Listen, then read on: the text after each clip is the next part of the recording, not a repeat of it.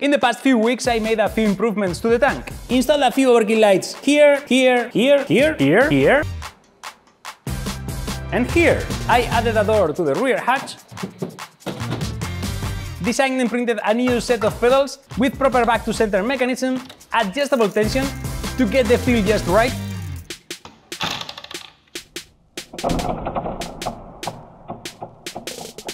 and double potentiometers so it doesn't run away from me. Swapped the rear traction sprockets for smaller ones to get more torque, did a lot of boring wiring, a lot,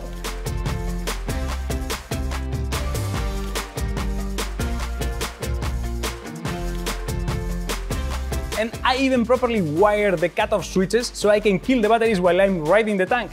Very important. And finally, I installed a console that will allow me to control the turret while I'm driving the tank.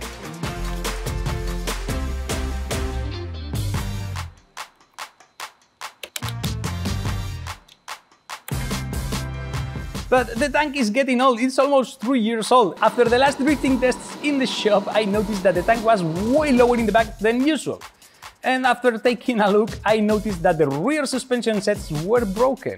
So I designed a beefier version of them and printed them in my big printer, which has a 1.2mm nozzle and makes super strong prints. To swap them, I had to leave the tank, which went super smooth.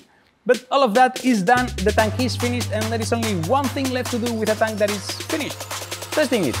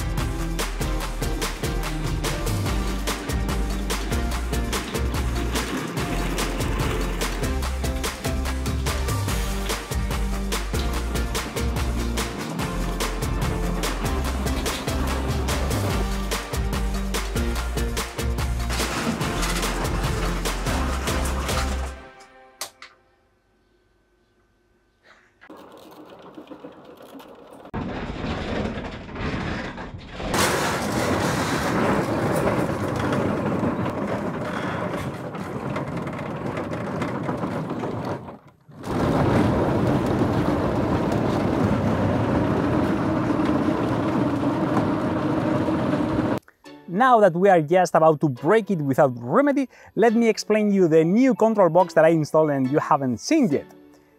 There are 5 lights, and the one on the right indicates that there is power coming from the batteries, meaning that this safety switching here is engaged. Next, there is the key.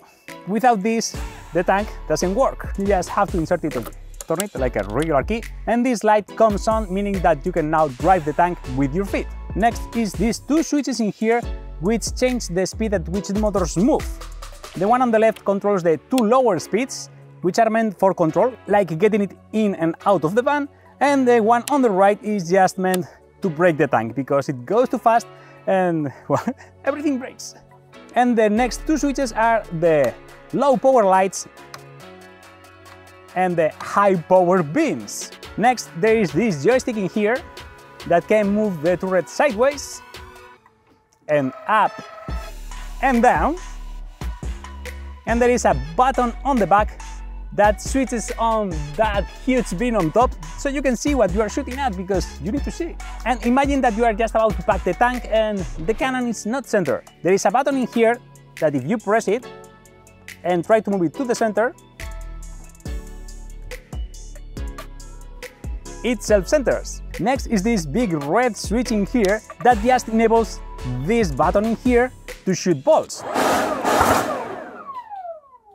And well, there is a safety stop button in here, just in case it starts running from you and you want to stop it. And now that I've explained to you how to steal my tank, a quick ad from today's video sponsor, PCBWay. PCBWay offers affordable and high-quality CNC machining, 3D printing and PCB assembly services with fast turnaround time. PCBWay is the one-stop solution for all your project needs, as they offer all kinds of services: 3D printing, CNC machining, injection molding, sheet metal fabrication. Their CNC machining service in particular has pretty advanced customability, with plenty of materials to choose from and specifications to fine-tune your product to exactly match your design. They are also currently offering 10% of some of their 3D printing and CNC machining services and 5% of purchases for new customers. For more information, check the link in the description. And now let's give the finished tank a proper test.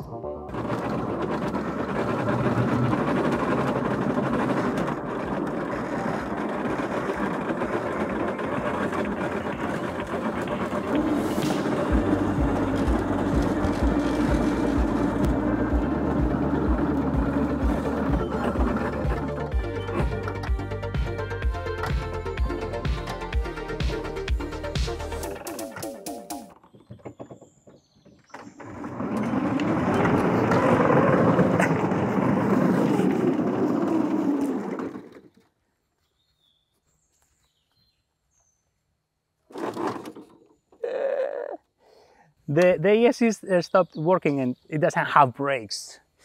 Well, it has me. It's getting a little bit dark.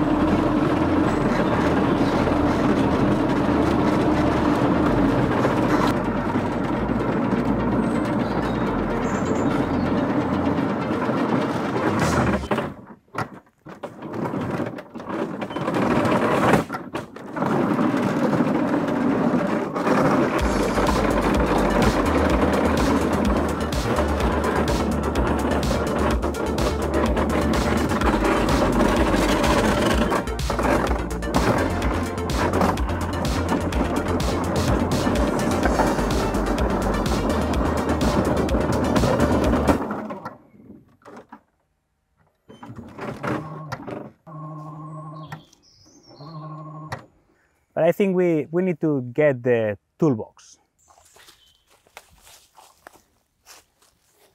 That's nothing but a scratch. Spare link. It's not as fast as Formula 1, but it does the job. I'm gonna try to find something less aggressive for the threads, and I will try to do it not breaking the tank this time. So check this out.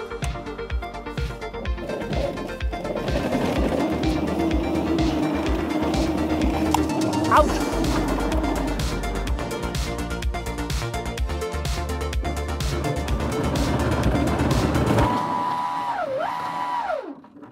That sound can only mean one thing.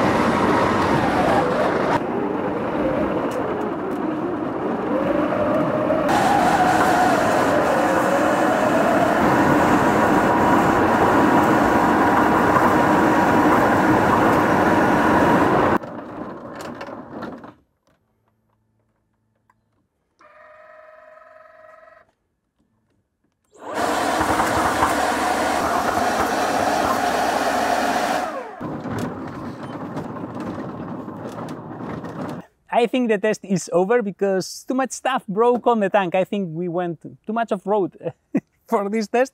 So let's go back to the shop and see what broke.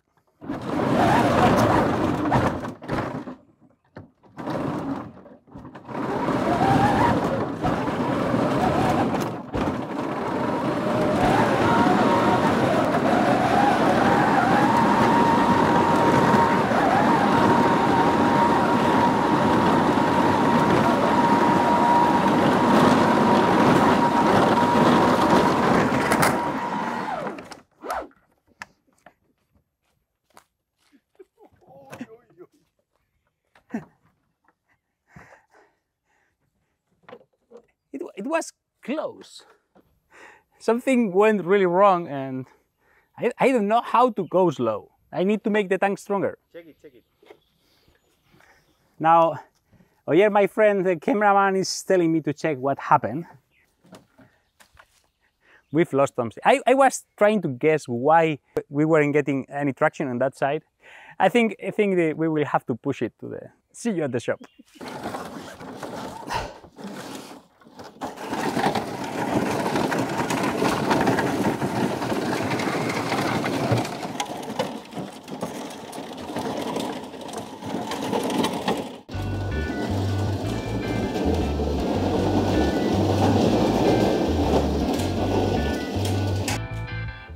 It rolls.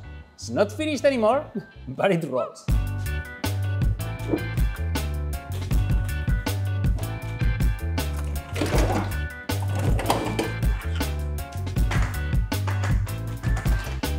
Raise your hand if you think that I should build a crane.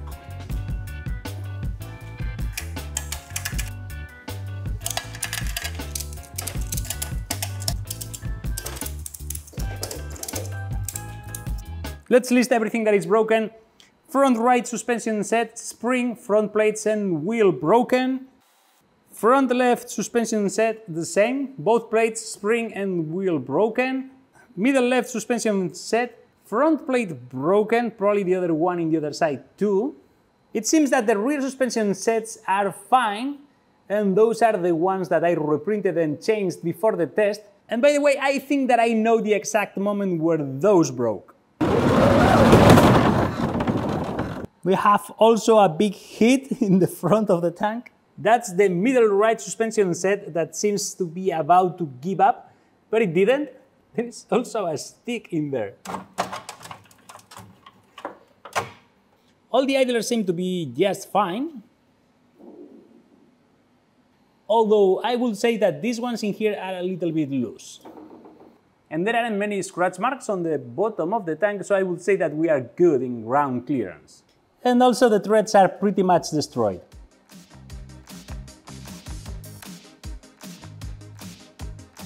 Most of what broke on the tank was on the drivetrain, and I think I know how to fix it because the new suspension sets held up perfectly, and those were holding most of the weight of the tank. So I will fix it and do a new test. So now please go and make something!